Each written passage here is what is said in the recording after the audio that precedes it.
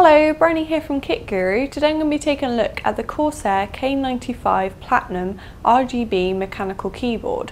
This keyboard has a hefty price tag of nearly £200.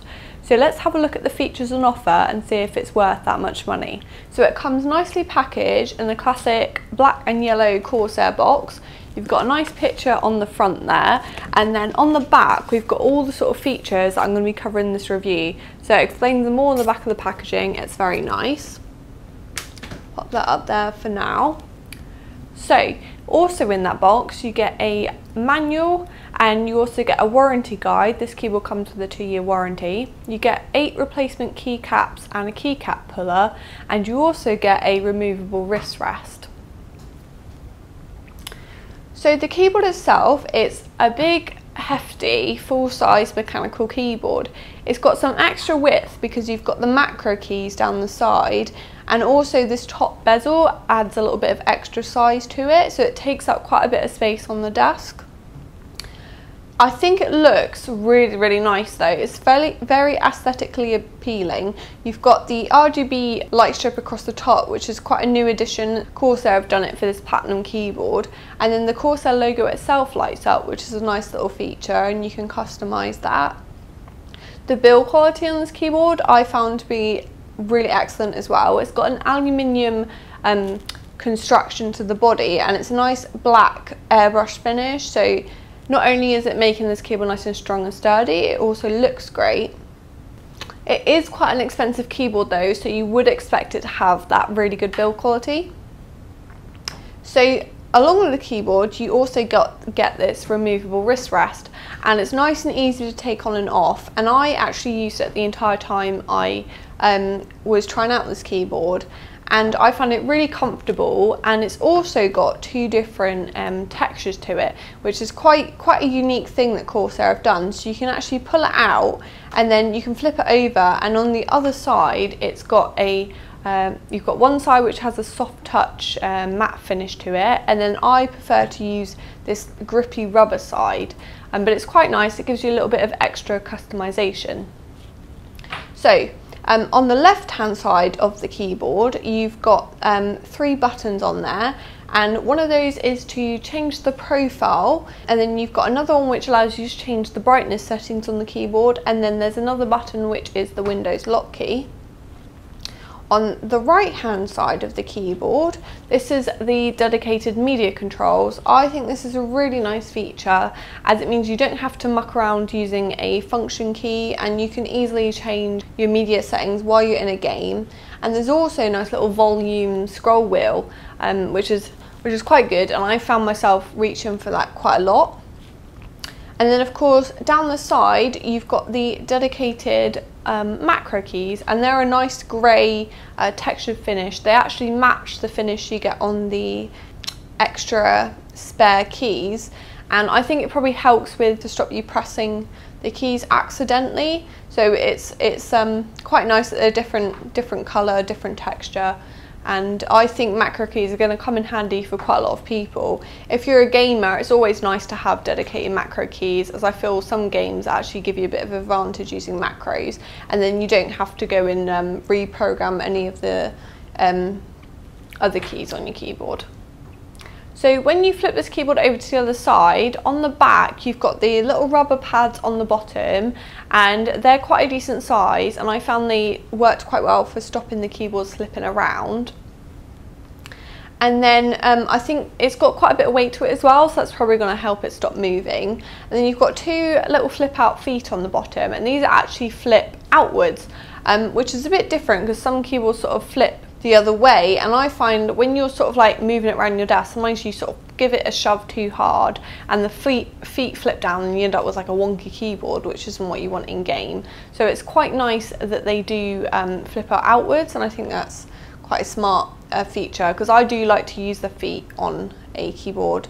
And then you've also got what I think is Corsair's sort of idea of a cable management system. So I haven't actually found a use for this. I'm assuming it's probably for a headset cable, but yeah, I haven't really found a use for it, but it is there if you wanted to use it. It's just sort of that little X shape on the bottom. So the cable that you use to connect to your PC on this keyboard is braided, which is perfect because I love braided cables. I think they look better and they're probably going to last a bit longer as well. And this cable actually splits off into 2 USBs, and this is because this keyboard has a USB 2.0 pass-through. So that's a great little feature. It brings a USB from the back of your case onto a more accessible point in your desk. So you can use this for plugging in peripherals, you can use it for charging a phone, you can use it for plugging in a flash drive. So that's quite a nice little feature, and of course you don't have to use it, you can just leave that USB unplugged on the back of your computer. But it is quite a nice little feature. So let's move on to the keys on this keyboard. So they're all nicely raised off the body of the keyboard, and I've actually seen this on quite a few keyboards recently, and I think that it looks really nice. It allows the lighting to sort of shine through that a little bit better, and I think it's also going to make it a little bit easier to clean. And then this keyboard is a mechanical keyboard, and it uses Cherry MX switches, and I've got the version that uses the Cherry MX speed switches. So these are specifically designed for gaming, and they have a very low actuation point of 1.4 millimeters. So that means as soon as you go to press them very lightly, the keyboard actually registers like pretty much straight away. But they also have an overall depth of 3.4 millimeters. So they definitely still feel like a mechanical switch, and they're sort of a linear switch, so they actually feel very similar to the Cherry MX Reds. I found these really great for gaming on because of that really sort of light key press it takes for them to register, and I actually felt like I sort of pressed my skills that bit better in like League of Legends, and it made me that little bit quicker.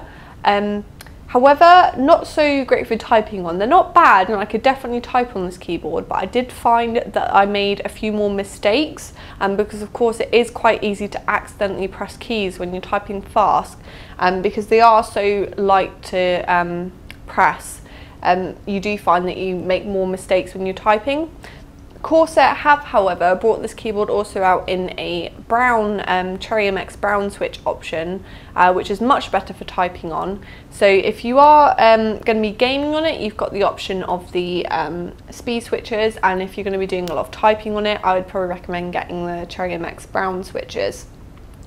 There isn't any other switches available on this keyboard, so it might be quite nice to see Corsair bring them out in like maybe a blue switch, because I know a lot of people are quite big fans of the Cherry MX blue switches.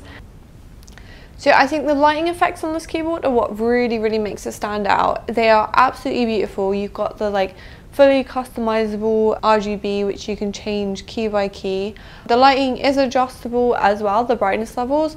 By pressing the brightness key, you've got 3 different settings and then an off setting as well. And I just think this keyboard looks great. Like literally everything on it lights up. The media control keys light up, the Corsair logo lights up, the macro keys light up, and then you've got this really sort of like unique RGB light edge strip on the top of the keyboard that makes it stand out, and it's actually got like 19 individually controlled RGB zones along that there as well. So yeah, a lot of RGB going on this keyboard. So all of it is controlled with the Q software, which is the Corsair utility engine, which I've got up on my screen behind me here, and we'll just jump straight into the lighting effects tab, as that's what I'm currently talking about. And I am using the lighting link options. That means that my keyboard is synchronized nicely with the other Corsair peripherals that I've got on my desk. And I quite like that one because you click it and it looks nice straight away, and you've got a few different options. I'm using like the rainbow wave, there's like spiral rainbow visor, rain, color shift, color pulse, and then like reactive lighting as well. And then is literally loads and loads of different lighting effects to choose from. Probably one of my favorite ones is like the void playback visualizer, so that actually like allows your music to actually change the lighting that's going on your keyboard, and I think that looks really cool. And you can also like layer different lighting effects over each other, so you can have reactive lighting effects over the sort of static lighting effects, so you've got like a whole disco show going on when you're sort of like typing and using the keyboard. And of course, all of these are actually further customizable. So once you click on one, it gives you a few other options, like you can change the speed, you can change the colors, you can change the direction. And then if you want even more control, you can click on the advanced lighting tab at the top. And that gives you absolute full control to create your very own specific lighting effects, and it gives you like all the control you can imagine, like over the different colors, over the timing. You can layer loads of different effects on top of each other. It can get very, very time consuming.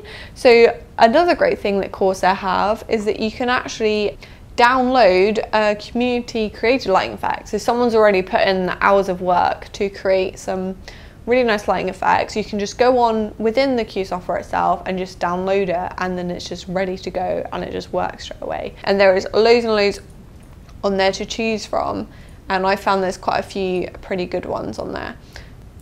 So you also have the Action tab, and the Action tab is where you create and edit your macros. So with the K95, you've got the 6 dedicated macro keys, and this is where you're going to create the macros for them. So you can record like a basic macro, and then it's also got a load of other options on there. So you can like set any key to do basically anything. So like launch an application, like start a timer, switch between different profiles, and you can also like remap every single key on the keyboard.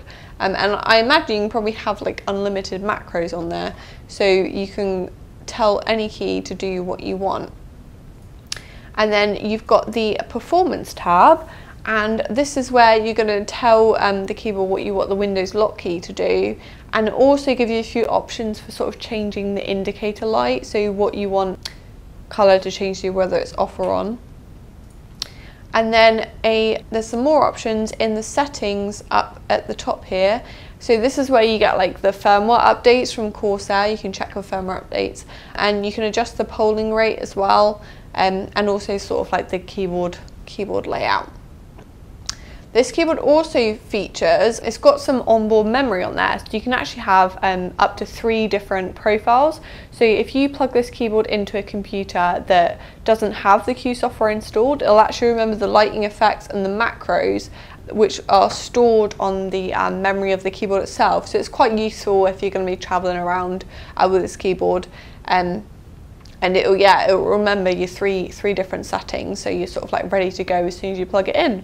But yeah, overall I really like the Q software. It's probably like one of my most like favourite software to use. It's really easy and intuitive, and it gives you loads of control. So as a reviewer, I always try and find ways in which I think a product can be improved, and with the Corsair K95 Platinum, I genuinely don't think it has any negatives. For me, if I had a list of everything I wanted in a dream keyboard, the K95 would literally tick every single box. It's got great build quality, it's got the beautiful RGB backlighting, it's got the removable wrist rest, dedicated macro keys, dedicated media keys, a braided cable, USB pass-through, and great software to go with it. It literally has everything. So this is Corsair's flagship keyboard, so it has that pretty hefty price tag of £200, and for me it's actually going to be like, I think it's worth the investment because it has everything I could ever want in the keyboard. This is my dream keyboard. Whereas I think you can get some really excellent keyboards for sort of like £50–60 less, and that's within Corsair's own line. Like the K70 and the Strafe have quite similar features, but you're paying a lot less money, so you don't have to splash out that much money to get a great keyboard. It's just that I think if you want everything that Corsair has to offer when it comes to the keyboard, then the K95 Platinum is it. It's just sort of whether that price tag is worth it for you. Do you want the flashy RGB lighting? Do you want the dedicated macro keys? Yeah, it's sort of everything Corsair has to offer, but you definitely pay for it. I do think though, if you are interested in this keyboard, you never know, like sometimes places like overclockers like eBuy, they have quite good offers going on. So you might be able to pick this keyboard up for a more reasonable price. And then I think it would definitely be worth it. And I can see a lot of people going, oh my god, she's crazy, she thinks the £200 keyboard is worth it. But it literally has, for me, it has no negatives. So I think you pay a lot of money for it, but you definitely get your money back. It's just, yeah, it's a great keyboard. If you like this video, give it a thumbs up. If you'd like to see more from Kit Guru, hit the subscribe button.